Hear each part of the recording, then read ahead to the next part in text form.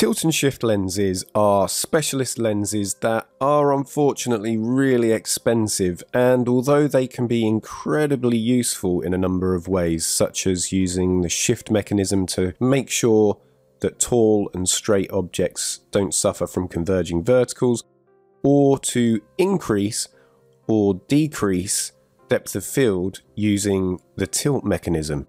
So one of the main techniques that people like to have fun with using tilt and shift lenses is tilting the lens, shooting wide open at say f4 or f2.8 depending on the lens, and then shooting from an elevated position so you get that kind of toy town look.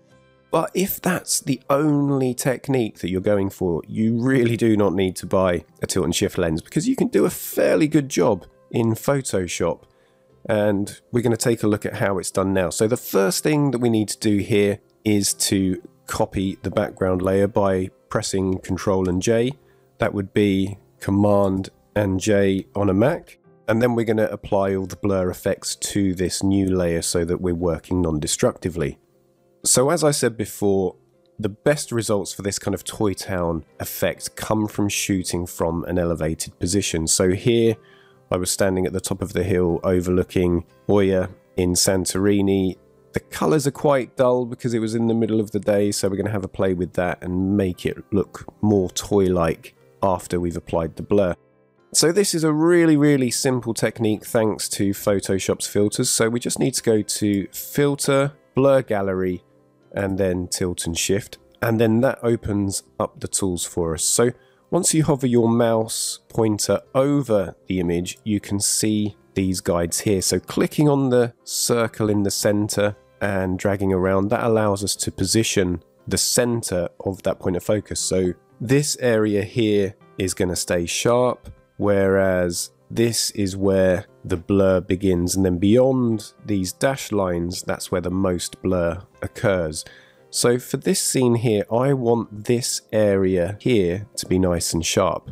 So what we can do with these is just hover over any of these lines and we can reposition them. So I'm going to bring that one up slightly. I'm going to left mouse click and bring this one down just to get more of this area sharp.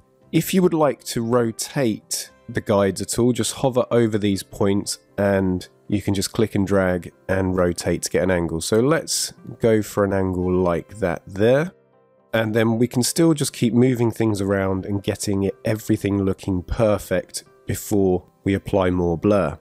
So the controls are really simple. We have these effects controls, but they really don't work particularly well. You don't really need them.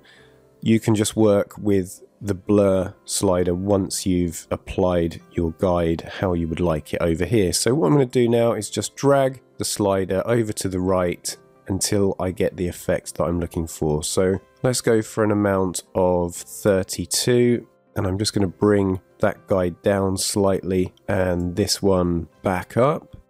So I'm just going to check high quality as well, then hit OK, and there we have a tilt and shift blur. So at this point you could stop. You have the shot, you have the technique, everything's working well. But if you want to go for that true toy town kind of effect, we need to increase the saturation of the image. So I'm going to create a hue saturation adjustment layer, and then all you need to do here is just drag the saturation slider over to the right, and you can take it much higher than you ever would for a normal shot, because what you're trying to create here is something that doesn't look real. Well, it is real of course, but it looks like a model rather than real life.